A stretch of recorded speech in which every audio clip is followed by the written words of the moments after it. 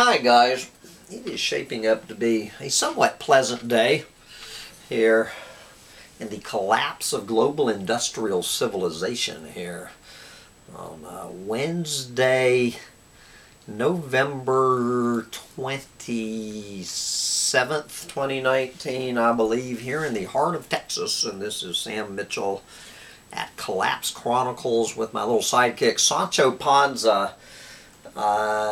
Doing what I do every day before I head out to the Harry Butts supermarket to go check in with my fellow clueless moron consumers, getting ready for the big feast tomorrow. Just checking in with the mainstream media today to see how the mainstream media is chronicling the collapse of civilization and the planet here on this nice fall day in the closing weeks of 2019. And we're just going to look at two stories, and I'm going to let you draw your own dots between these two stories, as somehow between all of the Black Friday news stories actually managed to dig up two little hints at reality right here from good old Reuters News, showing up inside Yahoo News this morning.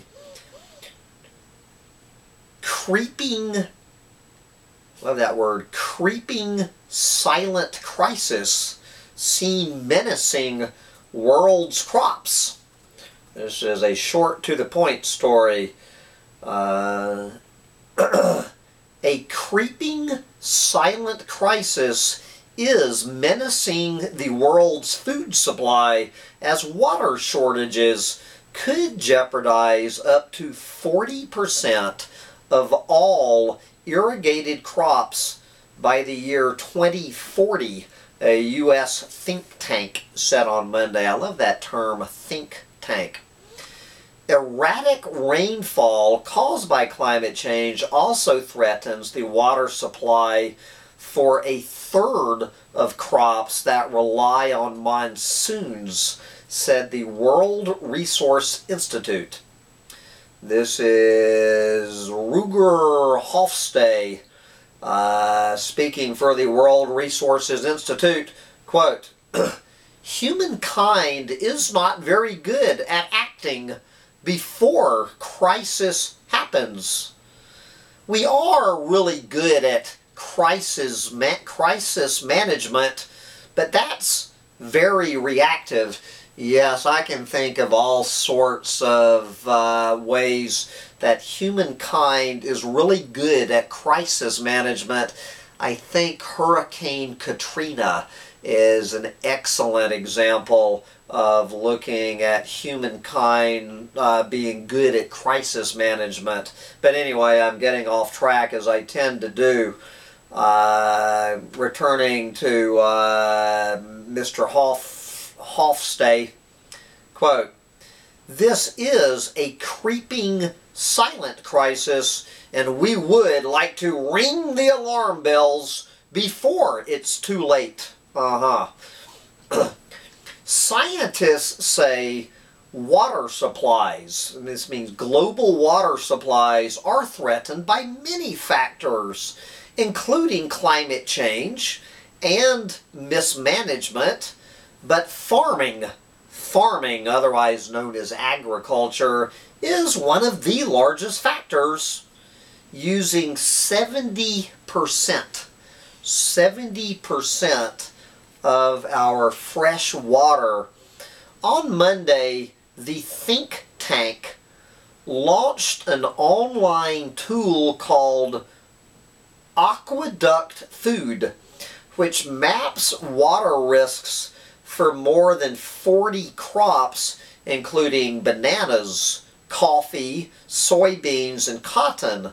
Among irrigated crops, it found nearly 67% of wheat, 64% of maize, which we call corn here in the U.S., and 19% of rice could be in areas with extremely high water stress by 2040.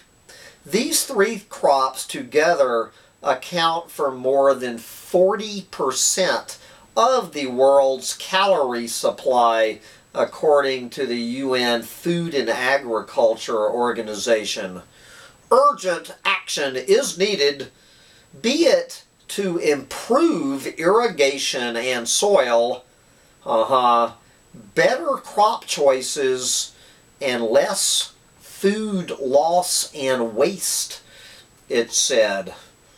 There you go, and that is the total story, and we have 42 reactions to this story from a planet of going on 8 billion.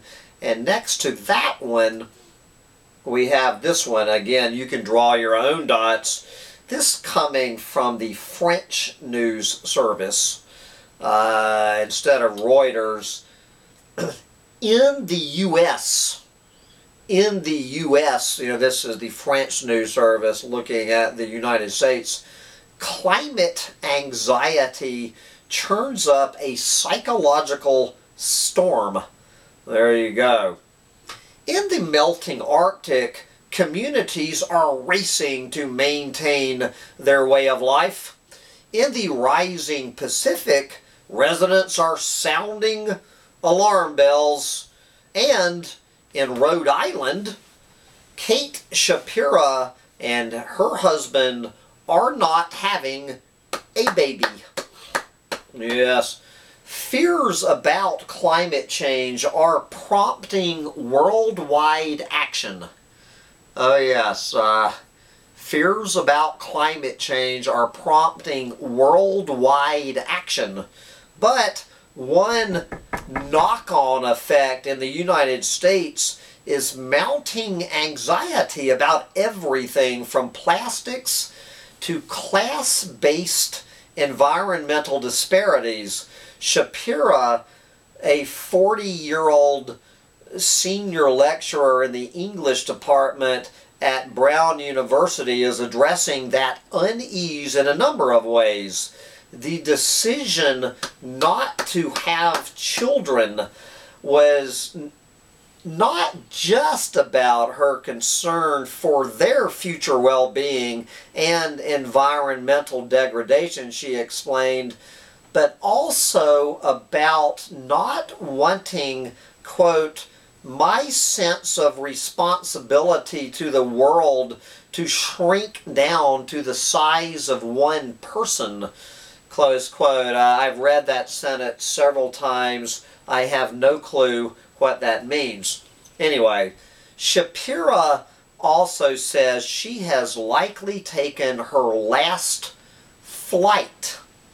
She said she was troubled that people were treating her climate fears, quote, like a personal, individual problem, she said, and she wanted to see if that was actually the case.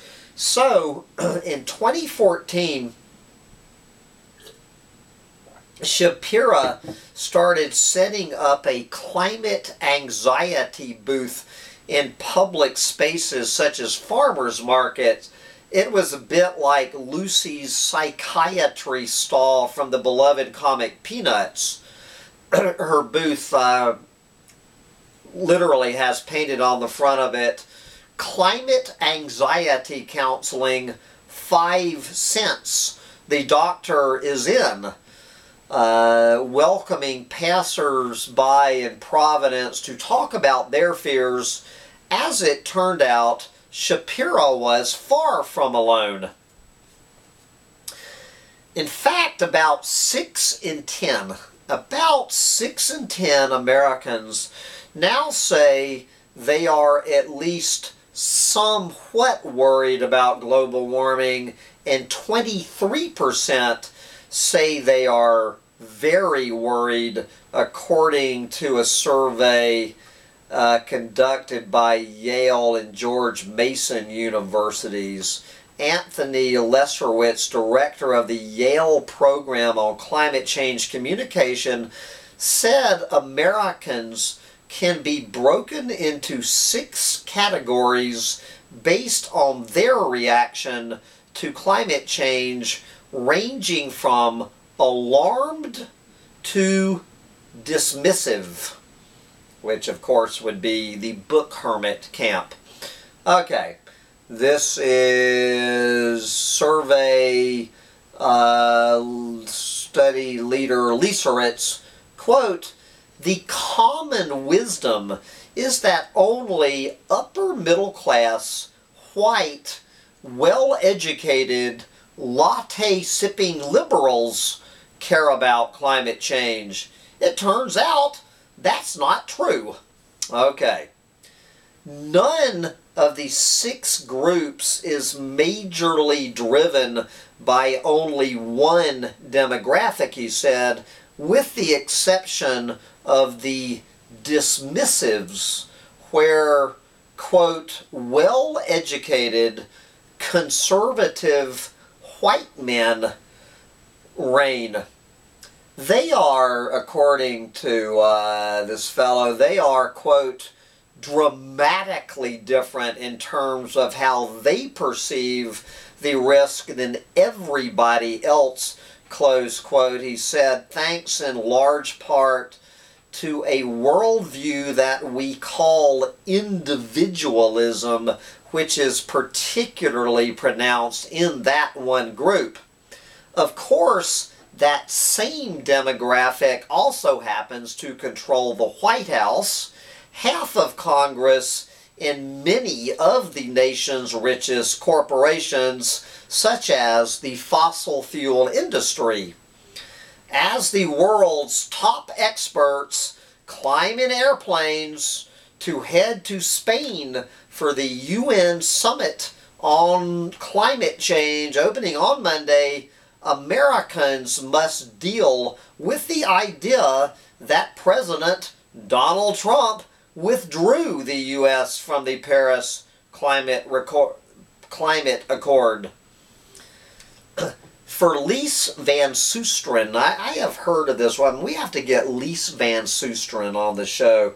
What do you guys think? For Lise Van Susteren, a Washington-based psychiatrist who has been studying the mental health impacts of climate change for 15 years, refusal to recognize the potential hazards is common for what she calls, quote, people who are trying to deny that they too are vulnerable.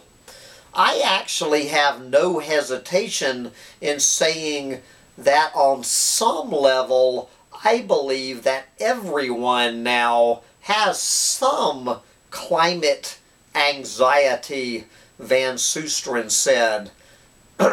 Psychological responses to climate change, such as conflict avoidance, fatalism, fear, helplessness, and resignation, are growing, according to a 2017 report by the American Psychological Association and whoever Eco-America, I love that, Eco-America is, and they coincide with an array of physical health impacts such as asthma and allergies. I love this. At a happy hour for environmentalists. At a happy hour for environmentalists in Washington, Alicia Cannon, who works in environmental policy lobbying, was asked whether she was experiencing any climate anxiety at a happy hour for an environmentalist. Her response, "Oh God, yes. I think a lot of people that work in climate feel some kind of climate anxiety because it is such a large-scale issue and it is overwhelming, and you feel that it is overwhelming because of helplessness, the 23-year-old said. And by the way, I had the great pleasure and honor of interviewing a 23-year-old Asian woman living in Singapore last night, and you can look for that interview with Sarah Lim coming up in a few weeks to hear what is on the mind of 23-year-old Asian women living in Singapore looking ahead to the next 20 years. Anyway, back to Van Stroosen. According to Van Stroosen, such feelings can lead people to question whether their individual actions are meaningful in light of the vast nature of the problem. Quote, "What we do individually is counted collectively," close quote, she said, indicating that one person's behaviors can help establish consequential social norms. I have no idea what that means. Again, I really need to get Dr. Van Susteren on the show. Debbie Chang, age 43, who organized a group counseling session on dealing with climate anxiety on the National Mall in Washington. I'm sure a lot of people hanging out at the National Mall are just overwhelmed with climate anxiety, has also decided not to have children and tries to follow a zero waste policy. Chang keeps chopsticks in her purse to avoid single-use plastic utensils, carries a handkerchief to substitute for paper napkins, and brings a steel container with her to restaurants for any leftovers she might want to take home. Chang said, until not that long ago, it was difficult to find information on climate anxiety, climate grief, climate despair, and climate counseling. Now, she said, quote, "There's more. People are starting to realize it's a thing." Yes, people are starting to realize that climate change is a thing. So, I guess that's a step. Anyway, I'm going to wrap up today's mainstream media chronicle of the collapse because I need to head to Harry Butt's grocery store to join the throngs of clueless morons visiting the supermarket where, that's where food comes from. That's where the global food supply they were talking about in that first story comes from, is the supermarket. So I am going, since I did not plant my organic vegetable garden this year, I am going to have to join the legions of clueless morons in the Harry Butt's supermarket to find my collard greens and smoked ham hocks to share with my clueless, lovable friends at our Thanksgiving get-together tomorrow. And I highly suggest you get to your local supermarket while you still can. Bye, guys.